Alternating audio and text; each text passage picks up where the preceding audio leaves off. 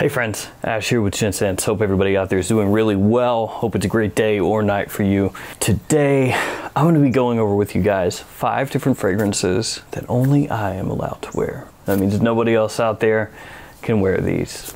Only myself. Of course, I'm playing. You can wear these fragrances. If I smell you, random person watching this video, wearing one of these fragrances, I'm not gonna, come up behind you and try to trip you. I'm not going to push you over something or smack you in the back of the head. I'll just be like, oh, cool, kindred spirit. So let's go ahead and jump into this. 5 fragrances only I'm allowed to wear for real.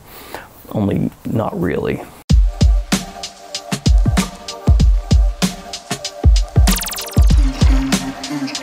Hey guys, let me know in the comments below a fragrance that you keep just to yourself. Maybe like your hidden weapon fragrance. What is that? Actually, maybe I just gave myself an idea. I think maybe I'm going to do that video in the future, my hidden weapon fragrances. They won't be very hidden afterwards, but decent idea. But anyway, in the comments below, one of your hidden weapon fragrances. Fragrance 1. Wait, no, not fragrance 1. Fragrance number 1 in this video is Drakkar Noir. Only I am allowed to wear Drakkar Noir. Not the probably millions of people before me and right now and also in the future that have worn Drakkar Noir. You are not allowed. Only I can wear it. As leather, oak moss, lavender, pine, and lemon as some of the notes in the fragrance, along with a lot of other ones. I mean, this is an 80s scent. It's got that 80s thing going on. By that I mean a freaking ton of notes. Drakkar Noir is a fragrance that I have owned in one way or another since I was a kid. Yeah, I was wearing this 80s powerhouse back in like the 3rd grade. So I'm an early adopter of Drakkar Noir, or at least for myself. I mean, I wasn't there when it was released wearing it or anything. That would have been not possible. Drakkar Noir has been a certified compliment beast since 1982. It's been out for a while. Now, because it was worn so much, it's kind of a punchline and has been used as a punchline for that out of touch guy who's got on just way too much fragrance and maybe it doesn't come across appealing that way, and that's why it became a punchline. But I still think it smells awesome, and Drakkar Noir smells like Drakkar Noir. It doesn't smell like anything else out there. It is immediately identifiable if you have ever smelled the fragrance, and it's one that I love, so only I can wear it. And yeah, I do still occasionally spray that on, even in 2020. Fragrance number 2. This is one I've talked about on the channel before a few different times. Kind of smells like a Creed fragrance, only on the cheap. It's Paco Rabanne's XS. I don't know if that came across correctly. Whatever. Juniper, bergamot, rosemary, and mint. Some of the notes in the fragrance. And yeah, it smells like Himalaya. Creed's Himalaya. And guess which one came first? That's right, Paco Rabanne XS came first. So this could possibly, I'm not saying for sure, but this could possibly be one of those circumstances where Creed saw something going on over in that direction and they were like, hey, what is that? Can we get something like that? We can? Okay, cool, yeah. Something like that right there, like that. That may or may not have happened. And it may or may not have involved binoculars, probably not, but something like that may have happened, maybe, possibly. This one, like Himalaya, very fresh, refreshing, and at the same time classy. Really nice for spring. Wear it in the summer as well, and if you wanted to, you could wear it in the fall. Heck, wear it all year round if you want to. And for XS, the bottle has changed. Now it comes in a bottle that looks similar to Pure XS. Actually, the whole XS line has been changed up into those bottles. So black XS now in that same shorter bottle style as well, with a nice gradient. If you have an older bottle of XS, it's taller and skinnier, maybe doesn't look quite as nice, not quite as modern, but either way, you're good to go. New bottle, old bottle, still smells great. And that's one I love, and since nobody talks about it all that much, I'm claiming it for myself. Next fragrance is a discontinued one. Yes, you know how I love discontinued fragrances, and I do. This one is from Escada, and it is Sentiment. I think they kind of missed out here. It should have been spelled with a C, Sentiment. Get it? instead of sentiment.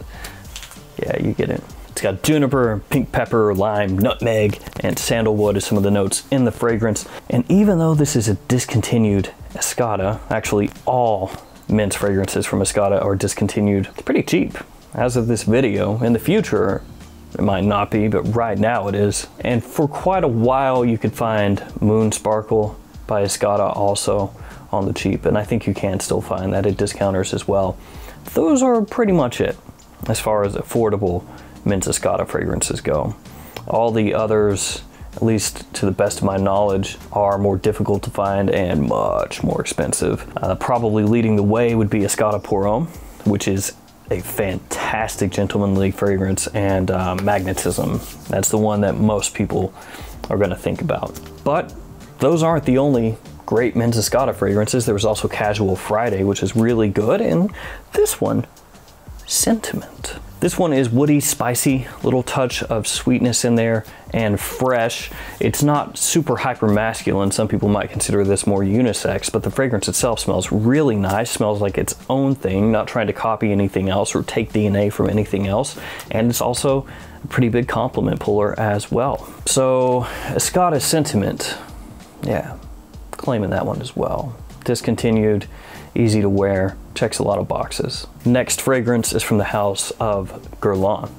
I've talked about the first fragrance in this line a bunch, and that is Vetiver. I really like Guerlain Vetiver. Think it's a fantastic fragrance, an amazing bang for your buck, because it does not cost that much from discounters and it smells like it should. This one is Vetiver Extreme. It has incense, tarragon, pepper, and licorice, along with vetiver as some of the notes in the fragrance. This one I have not actually talked about a ton on the channel, and I think it gets overshadowed by Vetiver, the original, and for good reason. That one is an all-time classic, but this one is actually going to be more wearable, more versatile for more people than the original is. It's more modern. It's like taking that Vetiver DNA and modernizing it and giving it maybe a little touch more sweetness in there, switching up the notes a little bit. If you wear them side by side, you can tell definite differences between Vetiver and Vetiver Extreme, and you can also at the same time tell that Vetiver Extreme is built off of the Vetiver DNA. I would also say, if you just want to really overly simplify it, that Vetiver Extreme is maybe a little warmer from the mid all the way through the dry down. It does feature incense, which you're not going to really find in the original, and you're not going to find tobacco here, which you will find in the original. And the price on this one is good as well. It's one of those more affordable Guerlain fragrances. The quality, just like the original Vetiver, very high. So this is one that I'm also going to take for myself. And I already said this once, but I'm just playing. You can wear them, don't worry. I'm just playing. It's for the video. Last fragrance in this list, Michael Kors for Men. Yeah, really like this one. Last fragrance for me, Michael Kors for Men. Yeah, I brought this one up before, and this point I'm about to bring up, I bring up pretty much every time, but I have to do it just in case you haven't seen the previous videos and you're not familiar with the fragrance. There are two fragrances that both are Michael Kors for Men. They do smell similar, so you can spray them on side by side and there's a similarity there, you know, similar DNA. The original is more well known for being a dried fruit and tobacco fragrance, if you just want to really simplify it, whereas the newer Michael Kors for Men features suede and incense, not tobacco. Now, interestingly enough, in the old Michael Kors for Men, if you want to call it that, the old Michael Kors for Men, there was also incense and suede there too. So yeah, really the simplest way, I guess you could put it, is that the older one has more fruitiness, more tobacco than the new one. I own both, so I've got the newer one and the older one, and I'm including both of them here. Yeah, both Michael Kors for Men. I enjoy both of them. I think overall, I prefer the original over the redo, if you want to call it that. I think the original one just had a little more going for it. Just a little more interesting for me. I like the sweetness in there from the dried fruits, from the plum. And of course I love tobacco. So that one for me, if I had to pick one, I would pick that one. The redo is pretty good, but it smells, like I said, similar to the original. So to an extent, it's like, why'd you even do it? Why did you redo it, keep it pretty similar, and then just lose some of what made the original one really nice? I don't know.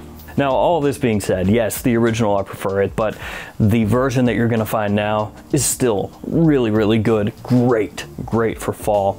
It's got a nice casual aspect to it, but at the same time, you could wear it more formally, you could wear it to the office. It's got a lot of appeal to the fragrance, a lot of versatility. It smells very, very nice either way. And that one, Michael Kors for Men, is gonna wrap this video up. I think that's a solid one to end on. It actually made my first top 10 for fall, if I'm remembering correctly. Like my first designer top 10 for fall. And either one that you get, the original or the version that you'll find now, both really good. All right, guys, that's going to do it for me. Thanks for hanging out with me today. Thanks for all your support. Stay safe out there, and I will see you all tomorrow with another fragrance video. See you guys.